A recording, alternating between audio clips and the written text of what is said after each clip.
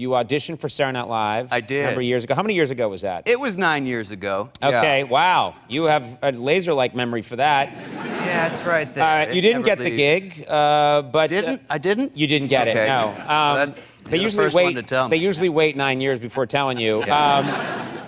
But your tape got around. There's a lot of really fun stuff on your tape, actually. It did. My, excuse me, I needed some of that.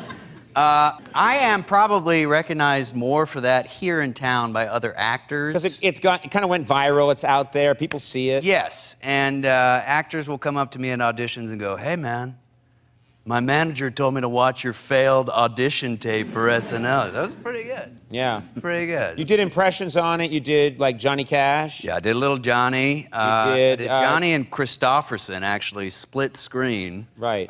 Talking about lawn darts. Right. And you did... They were huge fans.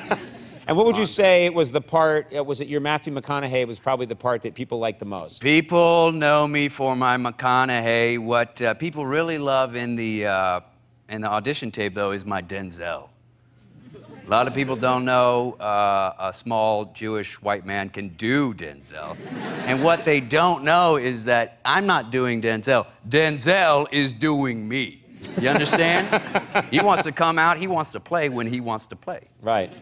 So that's your Denzel. That's it. That's really it. It's better on the audition tape that didn't get me onto SNL. Yeah. Anyway. Can we hear some of the McConaughey? I'd love to hear that. Absolutely. What do you want to hear? Just anything. What do you want to do? I mean, I have problems now because McConaughey's become such a serious actor. He's an Oscar winner now. Right. And I really... That's right. He became more...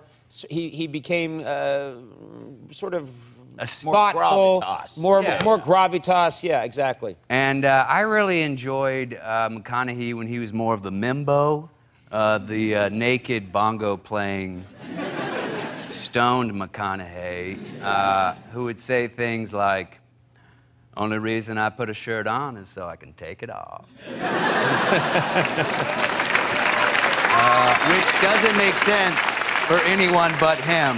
Right. Because it is enjoyable to watch him take it off. Whereas me, that's when the impression dies. Yeah. I take it off, you're like, it's not good. That's not Matthew McConaughey. You did, I'm right, you've done a lot of theater, you've done Shakespeare? Yeah, done a little Shakespeare back in the day. I actually I have been working on an idea with McConaughey and Shakespeare.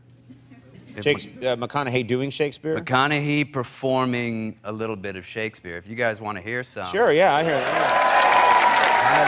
Might as well give it a shot. Sure, go ahead. What are we going to hear now? What great Shakespeare? This is from, this is a piece from Richard II. Okay.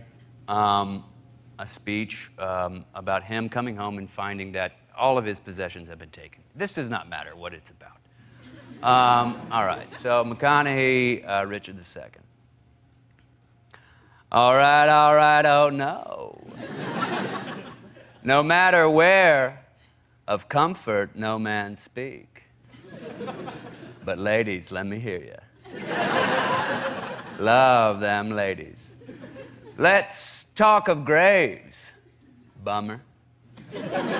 Of worms, slimy. And epitaphs, that's a cool word. Make dust our paper and with rainy eyes, write sorrow on the bosom of the earth, because everybody loves some tig old biddies, Conan, you know. All right. R.I.P. Shakespeare. Just as he intended it. Just as the bard intended it. Just as the bard intended it, and McConaughey now when he sees this is gonna go, Shakespeare, that's it. Shakespeare. That's the one.